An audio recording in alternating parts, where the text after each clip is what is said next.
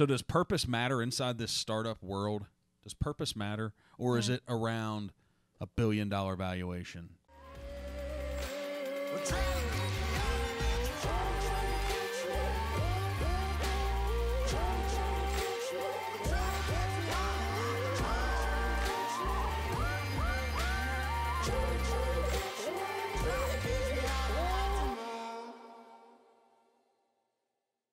I love having conversations with people that I've never talked to before because there's not any preemptive stuff or probing for questions and say, hey, I have this list of things that we already talked about that we're going to ask. And because every time I read a new book or talk to other entrepreneurs, CEOs, people that have been in startup worlds, I learn something every time.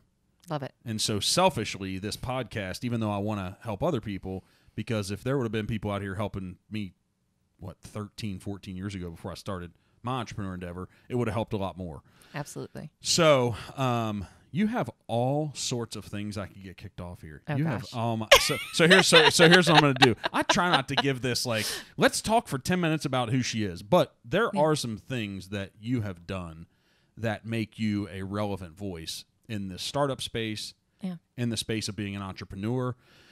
And so even though I'm not an award person, like in 2018, Cincinnati Business Courier, so we're here in Cincinnati, you were a 40 under 40. Yep.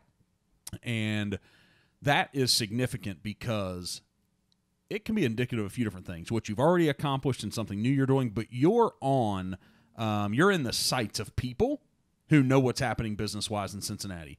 So can you explain to us that process of 2018, the 40 under 40, because that's a thing that I think people that aren't there, that they kind of dream of, and they're like, man, if I could get there. So can you speak to the significance of it for you? Was it significant? Wasn't it? Did you feel good about it? How did it help your career? All those things. So 40 under 40. 40 under 40 was really interesting. So I thought what was probably funnier about the whole situation is the prior year in 2017, I had been recognized for award of top 10 women who mean business in Cincinnati, which was an honor where the Business Courier itself had looked for the top leadership in women in the region, and we're really trying to award women with this recognition. And at that time, I believe I was the second class that had went through it. So there was only 10 other women that had ever gotten it. And then all of a sudden, here I am. I find out that myself and one other startup person had won, and 8 other women who were just phenomenally accomplished and just amazing women. And most of them I had absolutely had, fangirl kind of things for in the local ecosystem. So I was really excited about that. And then I had found out that year I had been nominated in 2017 for 40 under 40. And I was like, well, that's kind of funny. I didn't get 40 under 40, but I got top 10 women. So I was like, okay, that's interesting. So, and then in 2018, that was the year that I did get to receive the award. It was really significant. Having the ability to have my husband there and my father there, and then my entire team at tilr, which was the company that I had founded, they came and they had little signs of my faces and they were cheering me on. And so I had 20 people in the audience that literally had these little fan looking things of my face everywhere. So, and I didn't know that they were doing it, and I had no idea. And they made us walk a runway to a song. It sounds really, really awkward, and it was really awkward, but you had 40 people that, yes, we're all considered young professionals. However, they were making us do a catwalk, and majority of the people on, that won 40 under 40 that year were men. So watching grown men walk to whatever song was a bit awkward, but it was a really, really tremendous fun event. I feel very honored to be a part of this community and to be recognized by the community. I think, my job as an entrepreneur is to build value, right? That's the number one thing. And it doesn't matter what capacity that I'm doing it at any given time, as long as I'm building value, and for that to be recognized, I think that's really significant. So definitely a fun experience, to say the least. I was sitting here going through, as you were talking to me, walking a catwalk. I'll have to say that there's nothing in my life that has prepared me to think what's my walk going to look like? Yeah. Did you get to pick the song, or was it all the same song? So we got to pick the song, but we really didn't understand that it was a true catwalk till we like showed up for the awards and we're like, oh wow, that's legit in the middle of a giant room. And they, at that time, you know, obviously this is pre-COVID 2018. So you had, I don't know, maybe 5,000 people in the room with you too. So it was like an insane scenario. So what happened when you knew it was, so you thought you just maybe walk up to the stage with the song. Yeah. So what went through your mind? Was it one of those things where your mind just sat down like, oh my gosh, do I really have to do this? Yeah, I think so.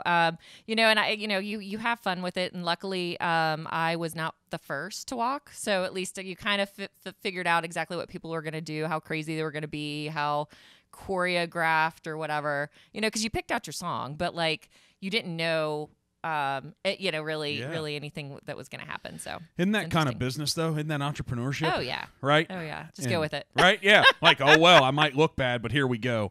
Exactly. So explain to us since 2018, what things that have happened. I know we've had COVID at some point. I mean, it's still so much of a part of our lives. At some point we'll stop. That'll be the big thing we're talking about. I don't know, right? Yeah. Because we've got to move on. Mm-hmm. We have to find a way to get back to business and to really engage with the community and, I mean, build these atmospheres and these things that we dream in our mind. Yeah. We've got to get back to it. But since 2018, I'll say 18 to COVID. Right. What was that year? What were you doing? Woo. So I guess you have to kind of take a bit of a step back to take that step forward in my path, so to speak. Mm-hmm. Never linear. But in 2015, I had founded tilr, which was a mobile app that connected job seekers to companies on demand. So we had looked at the contingent workforce, wanting to create something that really could answer the call where we were seeing the peer-to-peer market boom with companies like Uber or Lyft or Postmates or any of those. They were all peer-to-peer. It was, I'm a person that wants to do some kind of gig and I'm, going to do it for you. Mm-hmm. And the theory was, wait a minute, why isn't there really anything out there that was answering the call from a business to individual standpoint? And so building that mobile app started in 2015 and kind of grew and scaled from, we did our beta test here in Cincinnati and then scaled to 32 cities across America. So really tremendous opportunity, such a great experience. And, that was my passion for 5 years. It was what I lived and breathed. It was talking about the contingent workforce, talking about how to serve those that are underserved or underrepresented. How do you put people up in a way so that they can get jobs where they're not being relegated by a resume or an applicant tracking system that's made to eliminate you, or a job board that's made to eliminate you, right? Building something that was just very much focused on inclusivity, where, when we made matches, it was based on skills. Do you have the skills? Does it match to the requirements of the job? And then our individuals were getting push notifications for offers, not interviews, offers. So that was what I lived and breathed for almost, 5 full years. And over time, really, I think what happened for me personally was that I was starting to see new passions bloom in areas that I didn't expect. And I think that this is so normal for any entrepreneur, right? Mm-hmm. Like, it's not that, it is partially that we like to chase squirrels, right? Like, we're like, ooh, oh, look, right? And it wasn't so much that I wanted to chase another squirrel. It was more, wait a minute, what I sought out to do was really level the playing field and help individuals get great opportunities. I really wanted to show that transferable skills would actually be a part of an equation where I thought, just because you haven't had a job title before doesn't mean that you're not qualified for it. And that theory never really got to play out because where our clients were going was mostly in the blue collar sector. And a lot of the job opportunities we were given weren't anything that really had to have a lot of skills to really execute. And so for me, it was like, that theory, that thesis that I had originally, that spark, wasn't getting tested, wasn't getting validated. So that was kind of a a big challenge. I got really excited about building partnerships to help with independent worker rights and understanding, the future of work and where it was going to go. I used to always say there's going to be a crisis in 2020, and all of my decks said it. And literally, I was like, I did not. You missed it by a year. No. Unfortunately, I nailed it to the damn day, it feels like. Yeah. But it was a crisis ahead, and I kept talking about where all of the sudden this feeling of value and what you provide to a company is going to change, and people are going to want more and more and more control. And when you said people, who are the people that want to control? The workers, the workforce in general. Yeah. It's not even it's not just a industry or a vertical or a generation. It's a human being. Human beings want control over their life. They don't want to feel that the majority of their time spent on earth is basically determined by a boss or an organization, right? And I knew that the contingent workforce was going to grow, it was going to accelerate. And hell, even in 2020, at the end of the day, there was a 22% increase in contingent workforce work being done. It's now at $1.2 trillion a year. So that's a huge, huge number, even with everything that happened in the pandemic. So for me, it was okay. I couldn't test my theory of what I wanted to do. I was seeing this emergence of, the contingent workforce was getting bigger and better. And that was a part of what I predicted, but where I was probably wrong in some assumptions was that companies did want to work with the contingent workforce, but they wanted to work it in the parameters by which they felt was safe for them, right? And so I had that. I also had a really big passion for education and how, we have to become lifelong learners as a society, because technology is accelerating so fast that we're never going to keep up with it. So how do you build for the future of work if you're not leading from within and saying, okay, well, just because you don't have a skill set doesn't mean that you can't gain it. So being the lifelong learner. Yeah. So what does that mean? So you're sitting here talking to Mark, and we're sitting down in a group of 4 or 5 people around a bonfire. You're like, hey, you got to be a lifelong learner. Yeah. What's that mean? What's that look like?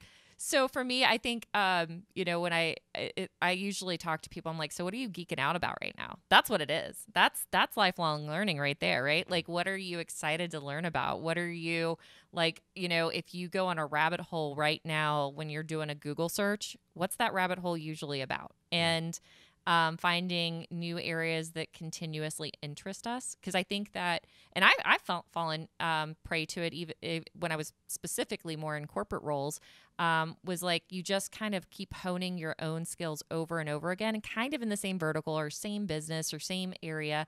But then all of a sudden, I think entrepreneurship specifically has kind of blossomed where I'm like, ooh, I would love to learn about crypto or blockchain or things that might not be applicable to my day-to-day life right this second, but I feel like they're having a major impact on society. So I want to learn about it. So that's what, usually those conversations look like. It's not, like you got to go to school forever. Right.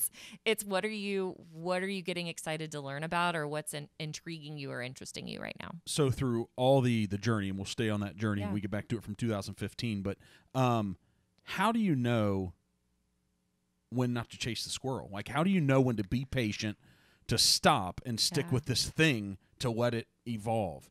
It Right. does, with how technology's evolving and how fast. Like, when do we know? I don't know if you always do. I think now, for me personally, I think I really chase my energy, and it sounds really kind of weird and obscure, but like, we've all heard that, chase your passion or do what you love and you'll never, work a day in your life, and that kind of thing. And for me, it's never really played out like that. It's been, what am I giving my kind of discretionary energy towards? What do I do on a day-to-day basis where I grind away and I look up at the clock and I'm shocked how late it is, right? It's those moments that I think, to me, are very indicative of leaning in to more of that endeavor, and not continuing to look around, right? Mm-hmm. So that's the way that I looked at it. So, for me, in 2019, I had gone into kind of discussions to sell the business. I was working with, my board on selling it. I had a channel partner that potentially, was looking to acquire, and we were working with a great firm to also kind of look and, sell the business. But I just saw bigger opportunities than where I knew my own business was going to go. And part of that is, that's determined partially by you, but really, when you have a board and, you have investors, their voice is very loud as well. So you have to take those things into consideration. And, it was about, late 2019 where I was like, I think that where I'm getting really excited and geeked out about doesn't align to where I think that my own business is going to go. And I think it's time to look to move on. Yeah. So you saw it. You gave 5 years to this thing. Yeah, right? Absolutely. And so you were able to spend enough time to flesh out really the evolution of you. Yep. And then where you saw the business going. So before we move on from that, but the business that you started from 2015. So I'm an employer. I think this is how you can help so many people. So if Mark comes to you and I said, hey, whether you're doing this now or not, but if I'm looking for, I think this is going to be a huge obstacle for most businesses now is people re-entering the workforce from being laid off, from being furloughed. And I've just talked to so many people that haven't worked for over a year, that have all the degrees, have all the experience. They're uncomfortable going back to work. Right. So, and that's going to be something where even if me and you are like, hey, go down this entrepreneurial path, like set out on your dream. And there's a lot of people that are going to go back to traditional employment. So what do you tell that company who's looking to grow, that needs to hire 200 people to fill these roles as they see them? What advice do you give them to fill them? How should they approach the workforce now? Is that still something that's on your mind? And we're going to talk about what you're doing now, but what advice would you give me?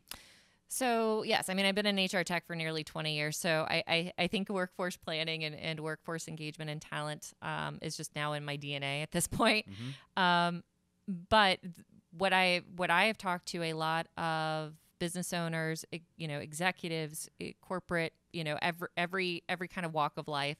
And I think for us now, we're going to go into, and we already are seeing this, we're going to go into one of the hottest job markets we've probably ever experienced. I agree. I don't know why I agree, but I do. And you know more about it than I do. But. And I think that it's the perfect storm, right? You've got a couple of macro trends that have occurred. You've got a huge exodus of baby boomers that have left the workforce, and many are under the 65-year-old mark, right? Like there's that mass exodus.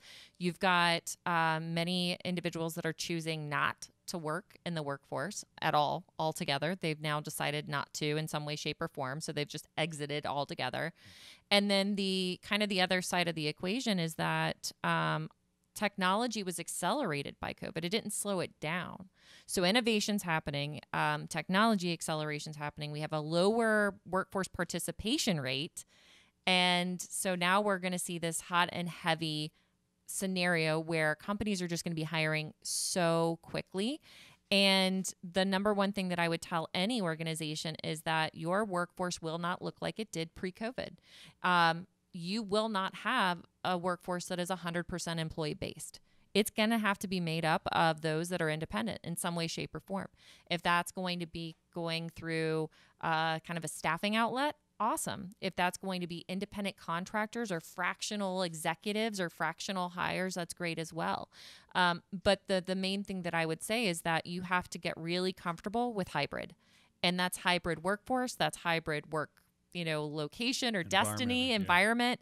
And at the end of the day, you have to be really, really good about creating a very intentional organization, an intentional culture, an intentional environment, so that you can support all types of work, all types of worker, and give parity between it. No longer is it okay to say, oh, don't worry, I hired a temp and, whatever, let's throw them aside. It's like, no. These are actual, they're choosing not to be your employee, but they're still choosing to do great work for you. So you have to be very thoughtful about that entire process. I think that's actually going to be more difficult for organizations that have existed for 10 or 15 or 20 years versus a startup. 100%. Right? It's going to be really weird. So this startup environment, you have a ton of experience there as well, right? Absolutely. And what advice would you give to, like, don't you love these questions? Yeah. Like, what advice would you give to this person that thinks they want to go out on this endeavor of creating a startup? Woo, that's a big one. So number one, I would say look at your support system. Do you have support? Because there are some dark days, many dark days, I think, in the beginning, right? Or lonely days, I should say. And you need to understand that you're going to have the ability to bounce ideas off of people that have been through the journey. Doesn't matter if they've been on your journey, that they've been through that journey. Otherwise, you're going to find yourself giving up a lot quicker than you would have intended to. So for me personally, as a tech entrepreneur and a female, it was really, really difficult starting this journey. And the only way I made it through some of the trials and tribulations, the ups and downs, is that, I had a group of other female founders that were also leading tech companies. And we all said, wait a minute, how do we do this thing called the startup world and be moms and, scale our dreams and our visions when everything around us has been made really for men to do it, right? And so we started meeting every 2 weeks and supporting one another and, having each other on speed dial and having our little, our group that could support one another because we'd all been through it. So, I established that with my group pretty early on.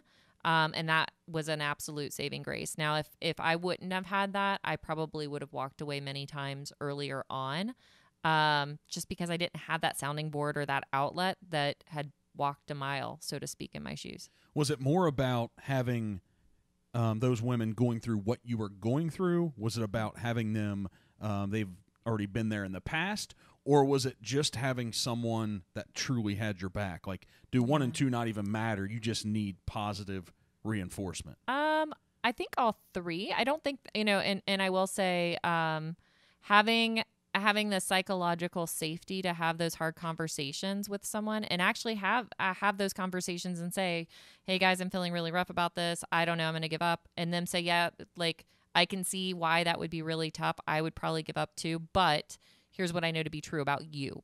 Or having those really transparent conversations and having it where you feel like you maybe, I don't know, been wronged in some way, and have them, say, no, I think you might be looking at it a little different. And here's how I see it.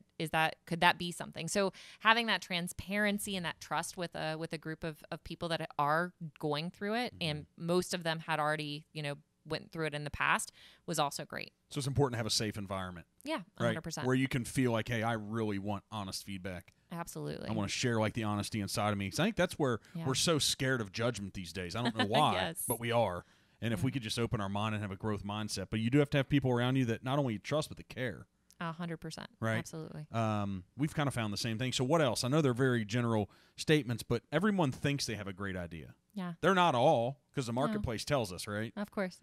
So what do you do? So you just try anyway and just accept the failure if it happens? And yeah, well, I definitely am somebody that's a growth mindset kind of person. So I definitely look at things and say, okay, if I'm going to try it, I'm either going to learn, and that's going to help accelerate my growth later in life, or I'm going to learn and my business is going to be validated, right? Yep. So I think that, especially in the startup world, I think you have to, because I always get asked, especially women, actually, they'll say, how did you know when to leave or when to jump? And I'm like, you don't really know ever, but you will have a moment where you're like, wow, this is my life. Okay, I got it. I know. And it's one of those things that most entrepreneurs I've talked to, they said that they remember that moment where they were just going to go for it, and they did it, right? But there's so many ways that you can test your products, test your theories, test your business models, get feedback, find those people that you do trust in your life, and get that honest feedback about what you really want to build or scale, right? I think that's, kind of the best opportunity, as you're kind of starting on the endeavor. You can somewhat dip your toes into this without worrying about, any kind of shame or guilt or, rough feedback. You've got to get used to it. So you might as well do it before you fully jump ship, right? Yeah, 100%. So I can just tell sitting here talking to you that You have so much experience in your brain. You could just sit down and just have so many of these conversations because you're probably firing off on like 10 different experiences every time you're sharing something. But so I saw something on LinkedIn that you liked. And hey, it's not all about just what we follow. It's what we like. I know. So it was an article about startups in the Midwest versus on the coast 100%. and getting those funded. And that people in the Midwest, these startups that were at a disadvantage a little bit. Is that true or no? Like, what's your opinion of that? This is it's definitely a topic I could talk for a while about. So I think that there's some really interesting advantages that we have here. Cincinnati is one of the best places, I think, to start an organization. We have access to people that those that are on the coast only dream of. I mean, we've got this, concentration of Fortune 500 companies. We've got this growing e-commerce world that's around us. We've got healthcare that's going great, financial, consumer packaged goods. You've got a lot of industries that are really growing and scaling here and have. And because of being Midwesterners, typically it's not hard to get meetings, right? Like, not that that's the only thing that you need, but at the end of the day, the fact that you can get, somebody's ear for a little bit is great, right? And we all want to see each other successful. So you have this kind of mentality that the ecosystem will support you in some way, shape, or form. Now, where I do see a disadvantage is that prior to COVID, now I think that some of this is going to get corrected because of COVID, which is interesting. Many that were seeking venture capital funds, typically in the coast, they like to do business really, really central to where they're located. It's because they don't want to jump on a plane. They don't want to do the hustle and bustle. They want to be able to go and talk to their founders when they want, where they want, right? Mm-hmm. And they know that they can get in their car and drive to it, right? And so that had been somewhat of a challenge, right? It was interesting when tilr got an award from VentureBeat as a top 10 startup out of Silicon Valley. And part of what they were doing is they were just really trying to highlight startups that weren't in the coasts. And then we got to kind of come together with the other startups and go out to an event in Reno, Nevada. And, they're kind of, they're obviously outside of the valley, but, they've got things like Burning Man that are going on in their backyard, right? Like, they've got some interesting things going on. And we had these conversations, and it did come back to like, wow, you can get a meeting over at Procter & Gamble and you can walk down the street and you've got it. That's awesome. But I'm like, well, at the end of the day, when's the last time Andreessen Horowitz came out to Cincinnati and invested, $100 million like they do all day, every day? Probably never. If they have, it's been once. Right. 100%. So yes. I think that, there's some good and bad. I think probably now the bigger challenge is, isn't so much starting up, the support to start up. We've got that. I think that in the Midwest, that we're super strong there. I think commercialization and scale has been a challenge. And I think it's because we don't have enough founders that have been able to go at it long enough, because they haven't had access to the capital. And if they haven't had access, how did they go into growth mode or hyper growth mode? So I'm excited to see that part of the equation get solved. Some of our counterparts in other cities like Indianapolis or Columbus or even Cleveland are starting to see some of that. And the more we see successes, the more the money comes, the more the opportunity, the more that we see the talent that have been through it will scale. But also, like I said, I think COVID's going to help even the playing field somewhat. Because of virtual meetings? Yeah. So hyper growth, what does that mean? At what percentage growth year over year, or what's hyper growth? Yeah, I think it all depends on the industry. Okay. Yeah, for sure. But 100% plus year over year, month over month is usually what you're looking for. I mean, see, it's that's not Midwestern speak. That's not Midwestern speak. No, I was like, year over year isn't a thing. I mean, you've got to do quarter over quarter, or month over month. So how long does week. How long does that have to go on for? Is it 12 months? Is it 18 months? I mean, when do VCs start looking? So I mean, if you're doing some crazy numbers, they look fast. Yeah. We've got a couple of good founders locally that, the former founder of Dotloop that sold to Zillow, now they've got Picasso, and Picasso just got $1 billion valuation. And, Unfortunately, they really kind of left the Midwest. Now, we do have a couple of people here locally that are going to keep that, that bad boy running hard and fast, and we'll probably have some good wins out of the Cincinnati market because of it. But, we've got to get these founders up and running and make sure that they don't leave our backyard, or if they do leave, they boomerang back. Right, Because right. we need them. Yeah, because they say, hey, it's just better there. I wonder how much do we want, like our selfish area? I love Cincinnati. Yeah. All the traveling. I just got back from Texas a week long, just seeing all the cities and the growth there. Yeah. And it's crazy.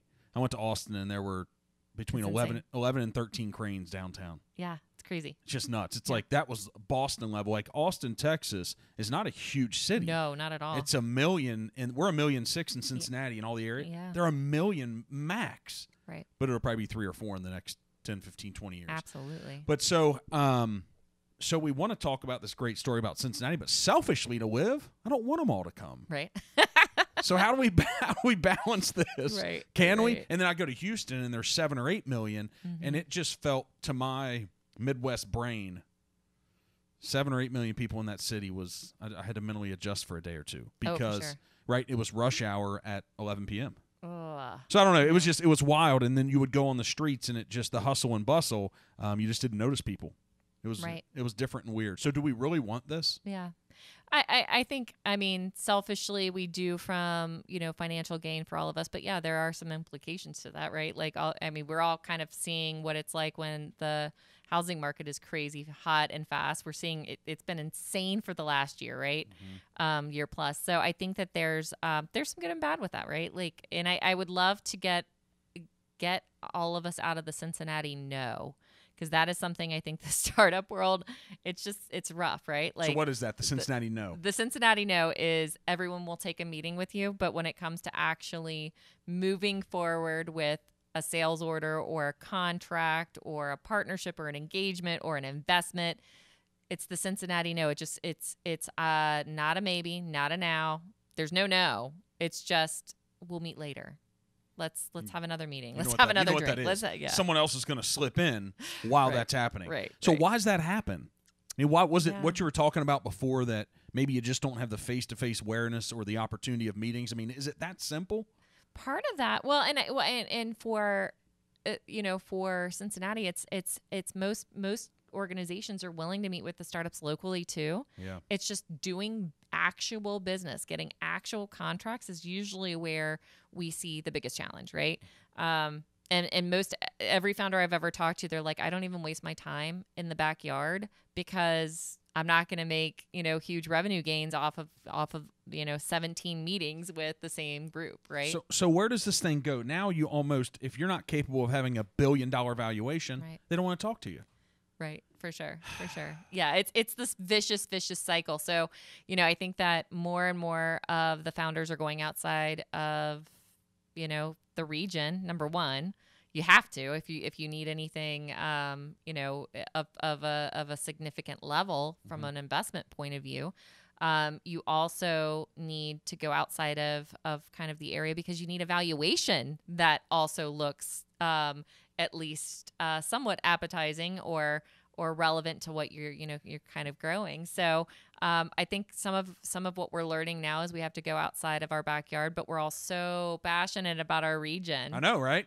And we're all like, please, let's just correct it. But I think the way, we're going to go outside of our walls, right? And do what we do. And as we have success, we bring it back home. So that's what we're going to have to do to really start to see some shifts. So I think it's really weird. I won't talk about the exact industry, but I've been engaging with a company that likes participating with startups. Mm-hmm. And it wasn't really a business to business. It was a resource we were going to use. And I was having conversations with them, and they're like, well, it was like this, a Midwestern real estate company, it's just not. But here's what's funny. That was 6 months ago. And 2 weeks ago, I get an email. Mm-hmm. And they say, hey, are you still interested? And I did some research on their company, and they recently had another $140 million invested in their company. Oh, wow. And so now they have to find more growth. So maybe a byproduct of this, all this money in the system now is, maybe some of these markets that previously weren't hot and right in front of them? Maybe. Because of that combined with COVID, that they're going to be opened up searching for other opportunities. Yeah. Maybe. Maybe. And I didn't have that thought until a couple weeks ago. I went, I stopped reaching out. Right. And all of a sudden the email shows up, and they were aggressive when I interacted. And within 2 weeks, this thing I was trying to put together, it's put together. Interesting. Really, really weird. So, yeah. So I don't know. And this isn't a company that traditionally engages with non-startup, huge valuation companies. Like the company I run, we've been around for 13 years. Right. It just wasn't on the radar. So, so since 2019, what has your world looked like in this? Everything that your brain knows and all your experience that brings you now. What's it looked like since 2019? Now, what you can talk about? Yeah, it's been interesting, probably from a personal perspective. You know, it was a challenging year. I mean, not that everybody didn't go through challenges, but we had some pretty significant things. A lot of people that we lost this past year. You know, and that actually probably shook me up a lot more than I probably wanted to admit early on. And so I'm trying to be very empathetic for my my team and to others around me. And I'm usually not somebody that will admit very freely that I've had some challenges or struggles. You know, my husband deployed like a month after we got married, and I missed my entire first year of marriage because he was in combat. So like. So I'm resilient. You're used to being resilient. Exactly. Yes. Exactly. So I'm really used to it, but now I can, hindsight's really interesting, like being able to look back and being like, wow, okay. Like, 2020, the very end of 2019 into all of 2020 was a beast, to say the least. I mean, I had my mother-in-law committed suicide. I lost my father-in-law not too long after that. We lost four more family members between uncles and cousins. And then, I left my own startup, which is crazy to do. And then, we had a big move, and it's just a lot. It compounded a lot. And, for me, I'm normally one of those people that I lean into my work, and I've always been like that. And to have to like slow down, number one, because we're forced and we were like locked down. That's number one, right? Like we were locked down. So there's that. But like to slow down at all and like be able to like say, oh shit, this would normally break a human. Right? Yes. I was like a little shocked. Yeah. Like, and now I'm like looking back like, okay, I didn't break, but man, it's been a rough couple of months. So do you think that all that you're going, I just sat here and listened, and there's just so many, like you have sympathy for what so many people have gone through. 100%. And that, there's people just suffering in the world. And I just heard what you went through over the past 14, 15 months. Yep. 3 things, like if there's 3 things that are the most difficult mentally, emotionally to deal with in life: moves, job change, and close to death. Yep. Those 3 things. And they're all compounded to 15 months on top of you not being able to go to the thing, work, that you always fell back on. Yep. What gives you hope?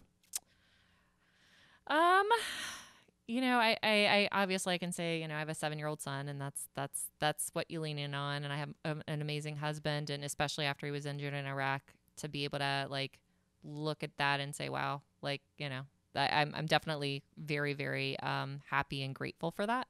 So that's always, what I default to.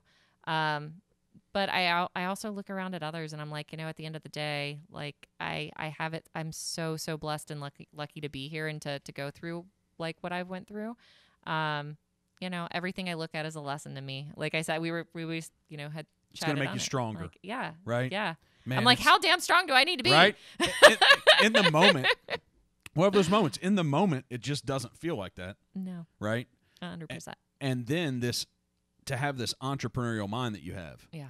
It's probably like firing all the time. Right. Like, what's next? Where am I going to be? Yes. What should I do? So inside of you, do you feel like, what's up next? Do I need to get at this thing again?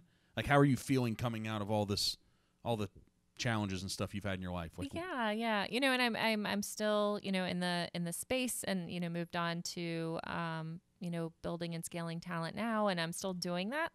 But I definitely, I think that probably the fun blessing of being an entrepreneur is that you see opportunity everywhere, right? Like there's never there's never a moment where I don't look around and I'm like, ooh, that's a problem that could be solved. Squirrel. Doesn't mean I want to Right? solve it Yes. in any way, shape, or form, but I do keep notes on like silly things that I'm like, this should be solved for. I'm not going to solve it, but if somebody ever came to me, I can give them 25 ideas at any given time and say, hey, here's a bunch of businesses you could go after. I'm not passionate about many of them, but that doesn't mean that they are not fabulous problems to solve for. The this passion thing that you just touched on. I love to have this conversation around. I'm starting to check my opinion more. I just have to, because opinions, right? We all have them. Yep.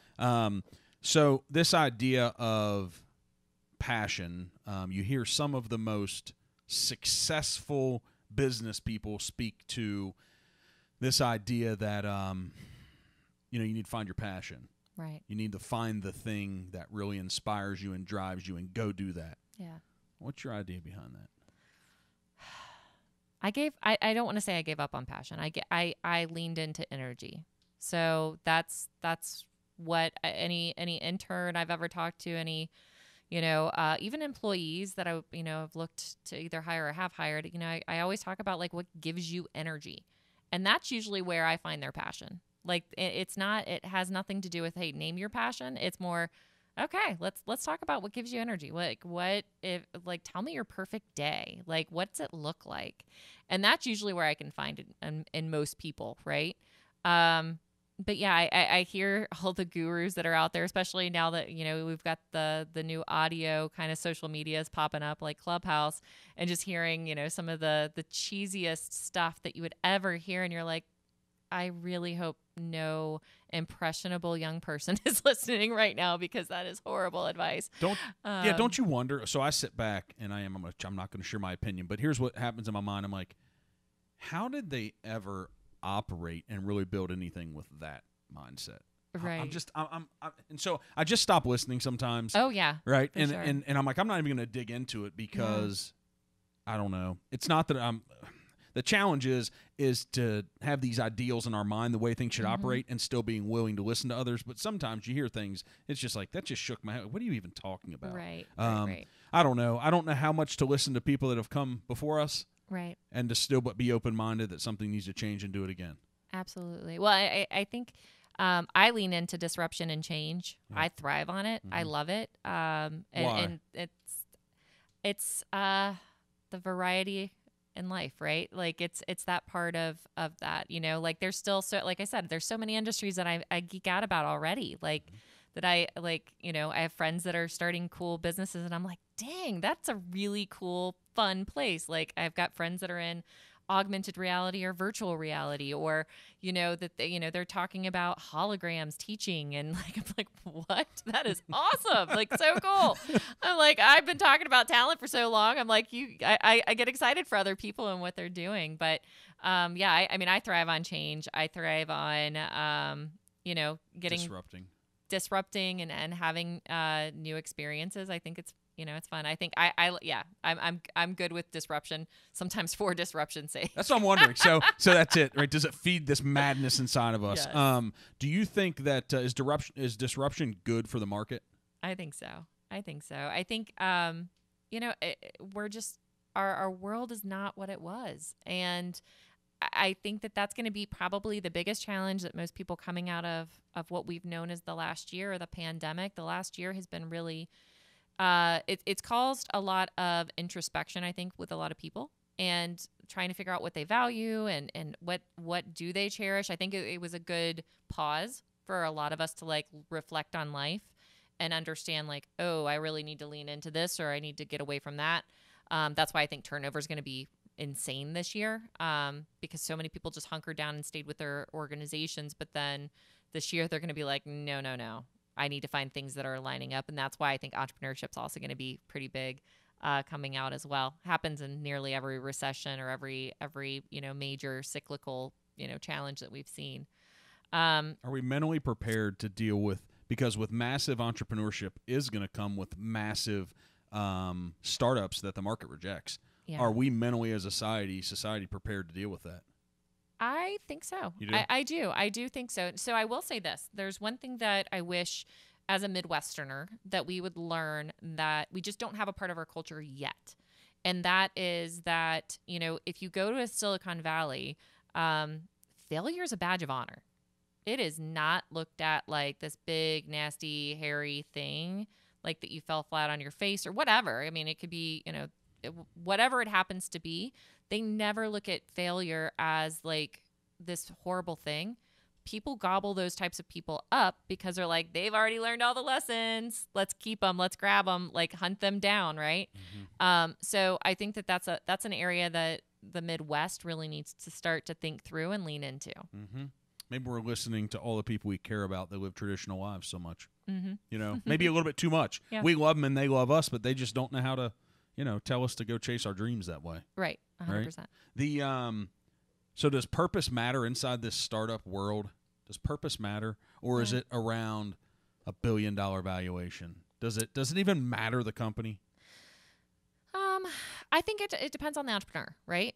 And the idea. I think that there are more, let's say, from my own experience, I'll say, I see more entrepreneurs that do find purpose in what they're doing, and that's why they're chasing the dream. I find more purpose-driven than not.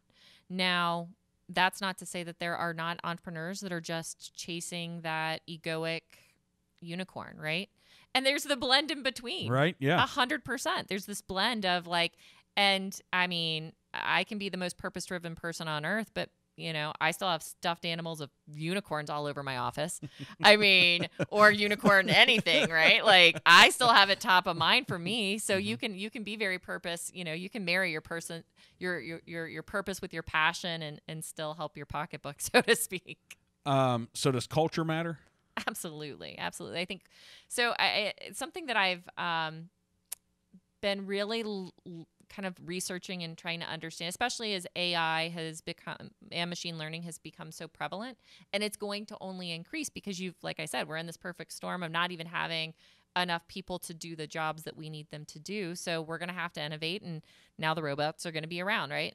So as you think through it, culture has to be a huge part of building a great organization and building great teams.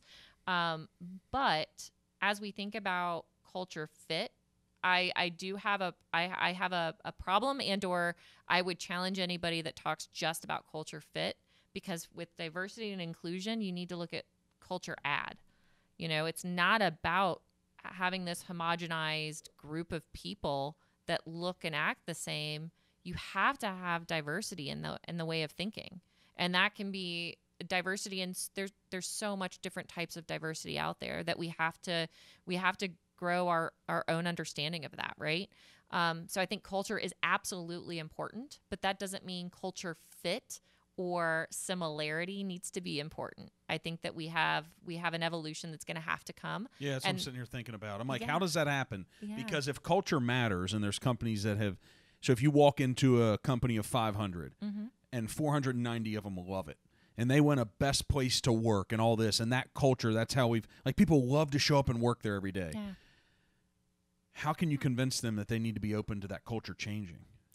So I don't think it's open to a culture change as much as expanding the definitions of what the company values, right? I think that you can define a company and the culture based on what they value and where they put their money and treasure and thought around, right? So like when you think about why certain organizations do really well, a lot of times they've invested into the people. And that's been the primary area by which they excel, right? Because people that have been invested in are happy, they're going to do great business, they're going to want to serve. So I think that it's expanding and helping the organization, kind of define the values that they're going to live and breathe by, and then understand, okay, as long as values kind of line up, diversity can also line up to that, right? Yeah. So, and we're in an interesting time, right? We're all learning all about how to make more inclusive workplaces, how to even have a conversation about psychological safety and empathy and having EQ. I mean, gosh, like 2 years ago, that was barely even talked about on the mainstream, now it is. Yeah, we were talking probably a few weeks ago, Mike, to Michelle Dickinson. She previously worked. It was top 50. It was Johnson & Johnson. And she now is a entrepreneur about mental health within the workplace. Oh, I love it. Yeah. I love that and topic. So I think we talked for 30 or 40 minutes, and you have to stop and be willing to listen to people that are figuring out ways for us to do this better and be open-minded to grow and think differently, because as entrepreneurs who are working 80, 90 to 100 hours a week, you're not really stopping to think different. You're just grinding, right? Every minute. And that's not bad. It's not bad that you're just fighting to exist and to develop a thing the marketplace says yes to. But I think maybe the pandemic has opened our minds to be willing to listen to something different, ways that we can help people and care more. And I personally agree that culture should all be about people. I don't think, we have our taps in our kitchen, and we have our ping pong table, and we have our huge Connect Four, and so we have those things, but I don't think that's our culture. No. Like, that's just something that just lets us enjoy our day a little bit. Yeah. But the culture should be all about people. 100%. I totally agree. And I think that is interesting, talking about mental health and in the workplace. That is something that as Americans, we've never really had to, like, it wasn't okay. It's never been something we've ever talked about, right? Yep. And, as mentioned, my husband served in Iraq, and I'm very keenly aware of what the military goes through, and knowing just how rough that side of that equation is. And that's just one group of individuals that, and 22 people kill themselves every day that are veterans. So, like, seeing that, it's like, okay, well, what is it doing to the rest of us, when we just went through something that none of us could have ever fathomed in our lifetime, right? Mm-hmm. So we're going to have to bring our whole selves to the workplace, and that has to include mental health as well. So I think we're going to see some interesting evolution happen with a lot of organizations as they almost have their own culture shock, where their people are telling them, no, we have to do business this way. We have to build our brands this way, or build our ethos in a certain way. And it's going to be a lot of organizations changing from within first and foremost, or they're going to falter, right? Yep. Because I think maybe people are finally, here's one of the most baffling things to me, is that when I went on my entrepreneurial journey, and I'm not a startup-minded person. Like, it's great and fascinating to hear this, because I'm just a grind it, stick with it, whatever the outcome is, right? So for good or bad, I don't know. Talk to me in another 10 years, I'll let you know. Right. But I look around, and when I started it, I had this belief, like, one of my purposes, I was like, everybody wants to change their life. I really fundamentally believed. I'm like, they see where their life currently is, and they want more. Mm-hmm. So I haven't changed from the belief that they want a different life. But then what I found was, man, they just don't have the confidence. They don't have the self-esteem. They don't have the belief in themselves, right?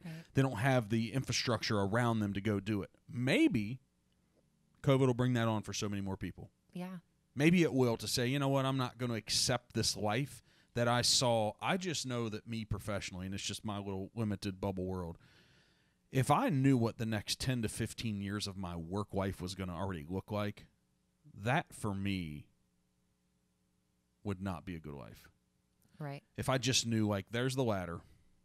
I see the next 3 or 4 rungs. Mm-hmm. I see my 3 to 5% increases. I see the little bit of money going to the 401k. I see what my retirement's going to be. Mm-hmm. Me personally, I was like, man, that is not a satisfying life. Yeah. 100%. Because all this time that we're giving to this thing. And so many people had something inside of them that they want more. They feel more. Like, there's something out there they want. They just didn't feel like it was there for them. Right. Maybe this is what's going to do that thing. I don't know. So a question I have for you. So being a woman in business means so much to you. Like, it's so essential and so important. I hear that coming out. So explain to a 42-year-old guy that, here, I'll give you just more context, that the two most important personal people in my personal life are my mom and my significant other. Okay. And we've been together 13 years. We haven't gotten married.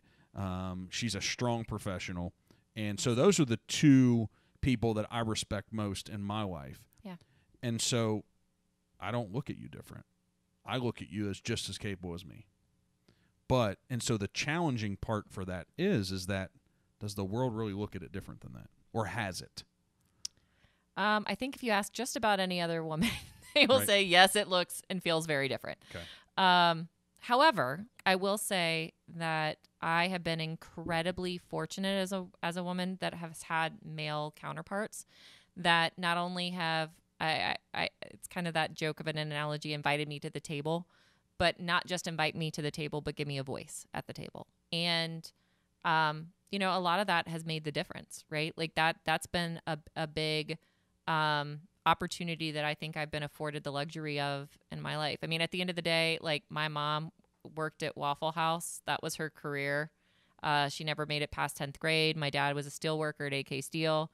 I grew up in a trailer park. Nobody in my family had ever went to college. So for me, I didn't see examples of what true success looked like. I saw hard work. I saw hustle, sometimes legal, sometimes not, but I saw hustle.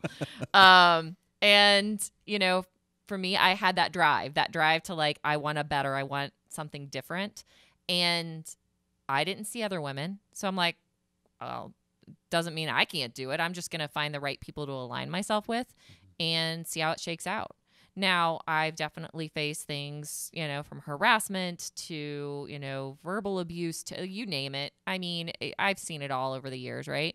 And it's unfortunate that that is a thing that, you know, women have to go through. But I do feel like there's some good momentum finally, like that we feel somewhat, and hopefully COVID helped as well, that there's like this collective push to be better as a society. Now, I will say it's absolutely heartbreaking, the number of women that left the workforce. We've got the lowest female participation rate in the workforce as we've had since 1984, I believe was the last number I've heard. That's heartbreaking. And that will hurt society overall if we don't have more female voices at the table, just like diversity and inclusion. I mean, these are all huge macro things that we have to address as a society. So, you know, as you were mentioning, you know, you've got people that have left the workforce for a year. Well, a big majority of those are women. And you know, we have to be very thoughtful as entrepreneurs, as business owners, to not allow what we have been conditioned as a response, like, oh, you have a gap in employment, I'm not going to talk to you. Okay, wait a minute. The whole world just went through a pandemic. Yes, there's going to be gaps in employment because people had to take care of their kids because there's no health care or childcare. So, yeah, I think that it's fabulous that, you know, you see women as equals. That's amazing. Not everybody does. And I don't even think it's a lot of times it's conscious. I think many people that I've, you know, had great relationships with, they feel like it's equal, but then sometimes things will come out of their mouth. I'm like, did you just say that? Like, that's not a thing. You're not allowed to say that. That's not okay. That's not okay. Right? That's not okay. I've had an investor in the past brag about paying me less than anyone else. I'm like, you know, you're not allowed to say that, right? Like, that's not okay. You know, bragging about that is not okay. Why would you think you would want to brag about it? And then you should be smart enough to know that even if you feel that way, like, why are you going to brag about it? Right. You're in an front idiot. Of my face. Yeah. And where'd you get all this money from to be able to fund somebody? Right. 100%. So even if society's getting better, so I just hear this, if it's the lowest participation since 84 for females in the work, I'm like, if you would have given me any stat that it was any segment of the population that was their lowest engagement since 84, I was like, how the hell do you come back from that? Oh, yeah. It's like, that's what because our minds are curious, and all of a sudden I'm like, man, how do you fix it? And I'm thinking, that's enormous. It's huge. It's absolutely staggering. And it's, you know, specifically here in the U.S., right? Especially with, you know, women are getting more, you know, degrees than men. You know, there's a lot of things that, you know, leading up to this, there was a lot of outpacing, right? But yet you still have, you know, the wage gap, and now you've all of a sudden got, you know, a scenario where women are trying to get back into the workforce, but they're kind of being squished down, and, you know, that. So I think number one, disruption. How do you disrupt it, right? Tell them all to come work for our real estate company. There you go. We want them. There you go. Everyone, anybody that wants to work in the real estate company. Any of them. Any of them. Got it. I will send them all to you. Thank you. All 2 million. Thank you. We need great people. Okay, perfect. All 2 million people. You heard it here first. You can come. We have here. 2 amazing recruiters. It's Nicole Nicole Trempy and Aaron Dorfman, pivotcareers.com. There you go. Perfect. Absolutely. But you're seeing some interesting things come up. You know, Teresa Tanner, who's phenomenal. She worked at Fifth Third and retired from that part of her life and is now doing Reserve Squad. And it's, you know, finding ways that you can keep women engaged even if they do have to take time off, like how do you have a reserve squad of women that just because they need to take time to take care of their family doesn't mean that they can't stay engaged with the company and come back, stronger than ever. Like that's a way. You're seeing things like the Mom Project that are just building and scaling so quickly. And I think that you're going to see more and more of those pop up and find ways to say, hold up, we've got to change the game across the board. We got here because we didn't have childcare. I mean, realistically, we didn't have the infrastructure in place for childcare. We didn't have the infrastructure in place for all of us to all of a sudden be teachers who, I mean, Lord knows I was not built to be a teacher. I was built to be an entrepreneur. And that was a really, really challenging time. Thank God for my husband. Yeah. But like, there has to be a change almost at a societal level to fix this. I mean, the numbers are absolutely staggering. And we also saw, within the VC sector, only 2.3% of VC dollars went to women in 2020 as well, on top of it. So it's like there's a lot of these numbers that can be really disheartening. But I think that what I would challenge anyone to think about, though, is how do you correct it? Like that, and challenge accepted, right? Like you have to find people that are just so passionate about like solving that problem that they come up with that next great thing that fixes it. And I'm hopeful for a disruptive nature that's going to come out of all of this and course correct for the future for women, for sure. We're on board with it. We'll fight with you. Yeah, there you go. I love it. So, hey, what have I missed here? Is there anything happening in your life? I think it's anything happening at all. No, I'm talking about like that you see coming out of yeah. like COVID. Like what you're doing, your TalentNow. Yep. Right. So you have that going on. Yep. You're the CEO. Are you always looking for that next thing like we talk about, Squirrel? Do you have your eye on one or two things? Yeah. I mean, I think for me, where I've been doing a lot of advising or, board seats and things, I definitely am highly involved within the education space. That's something that I think we've got to solve for. Just we don't have enough humans, or if we do, we have to think about education in such a different way. I'm on a board at Miami University at my alma mater, and even the conversations with them, it's not just, hey, go to school, get good grades, get your 40-year degree and come out. It's going to look different. And it's going to be a scenario where, universities have a tremendous opportunity to actually have a bigger impact because they can start to come out with things like, accelerated degree programs or certification programs and stuff. But then also, there's an opportunity for organizations to start thinking differently about their own internal workforce and how do you transition from only hiring based on what somebody has done versus what they, potentially can do and that are capable of it or capable of learning, right? Yeah, 100%. You see companies like, Airbnb who needs tons of developers around artificial intelligence. And they were like, we can't find them because they don't exist. So we're going to create our own university and, produce it. So I think we're going to see a lot more in that. So that kind of gets me excited on that front as well. Yeah. Is there conversation happening because I think about this, I'm very non-traditional in how I had my education. Went for a year, then traveled in a retail company and helped build it, and then came back and was at night classes at NKU and then Thomas More. And so, but what I sat there and I was 25 or 26, had been at tables of focus groups with CEOs and stuff. And then I'm back getting the degree and I went, something about it. I was like, wait a minute. Yeah. I've already gotten past this degree thing. Yeah. But I still found myself in some accounting and some economics classes, but it was about, I learned from the conversation. Right? I didn't learn from the grade at the end of the class. Right. I didn't learn from having that 3.8 GPA. I just didn't. So I'm wondering with education, if people are going to put 4 years in and then 2 more years, in secondary. And then what's it going to mean when you come out? Right. Like how's it applied? Right. Because I do believe too that, my significant, she's so educated and so many degrees and pieces of paper on the wall. And it's almost like, well, if I want to do this thing, I got to go back and get that piece of paper. And it's like, she's already ready. Right. She really is. And so an administration level in education. Mm-hmm. She's already ready to be a superintendent. It's just she'd have to go back and get one more piece of paper. Yeah. Right? And it's like she's already we went to dinner the other night with an assistant superintendent in one of the local school districts, and with her and me, and I'm sitting there like, she could already crush that job, but she's got to go back for 18 more months. So I'm just, right? So I just don't know how this thing's lining up, and it seems like society's having this conversation. Oh, yeah. It's here, right? And you're on boards. 100%. What do you think is going to come out of it? You're not allowed to, like, be you're on a board, but what's going to happen here? Yeah, no, I'm not anti-education. No. I'm actually, I love education. I'm in a doctorate program right now for strategic leadership, too. So I'm a dork when it comes to education in general. So there's that. I think it starts earlier than we're talking. Yeah. I think that's the issue.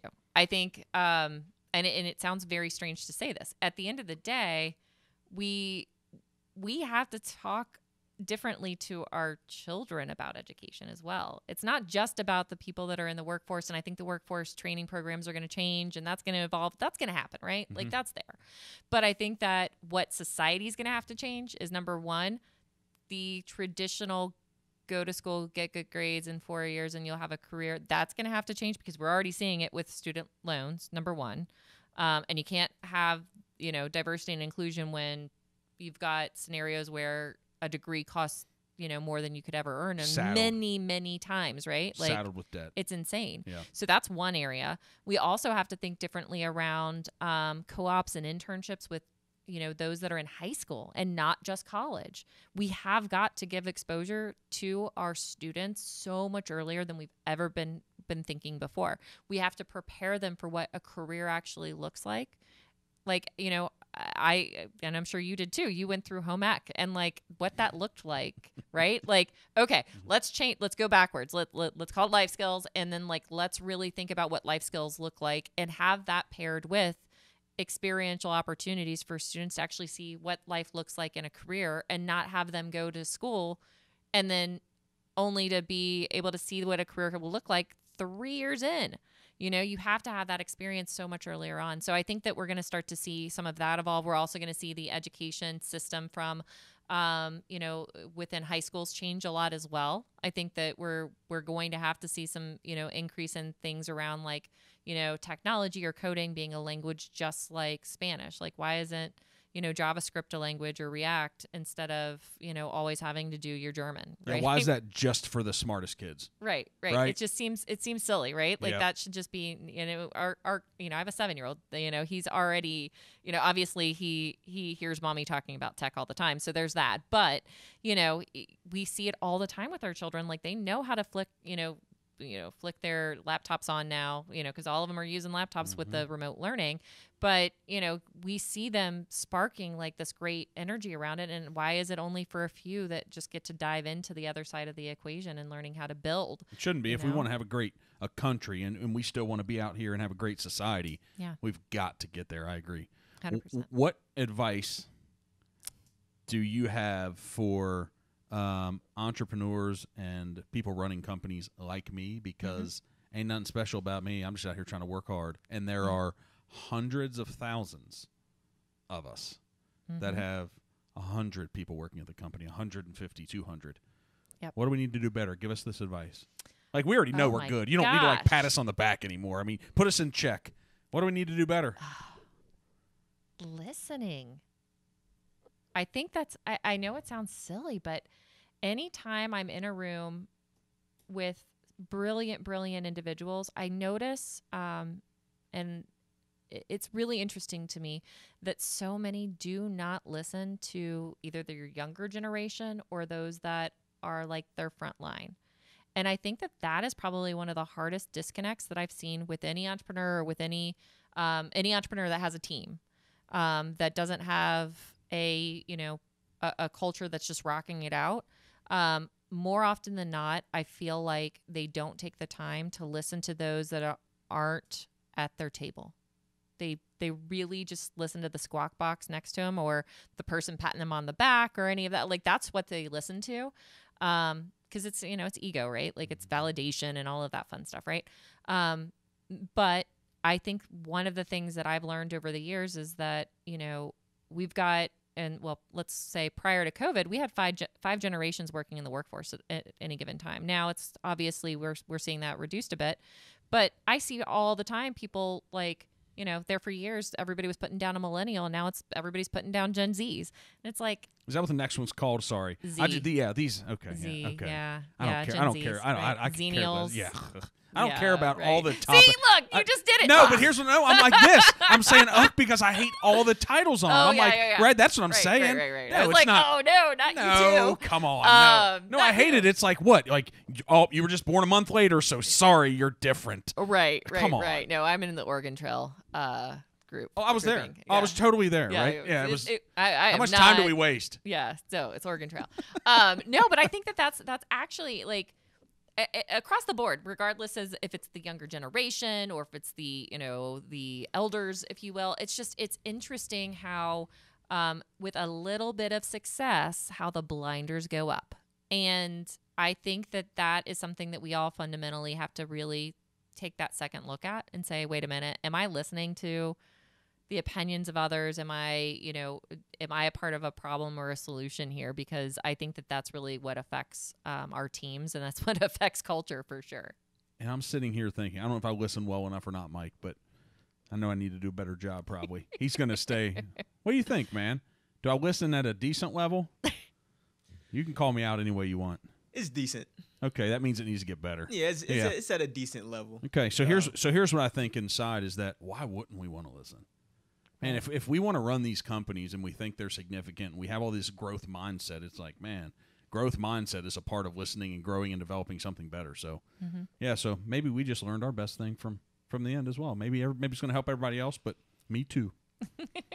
What do we miss? Did we miss anything? She's probably like, man, can I get up out of this table and out of this studio? No, it's been so much fun. I've definitely had a blast just chatting. Thank you. So Mike will share all your social stuff at the end. Perfect. Is there a call to action of whether there's 2 people that listen or 200? Is there a call to action for anybody who would listen who's trying to grow and learn to this conversation? Yeah, reach out to me. Okay.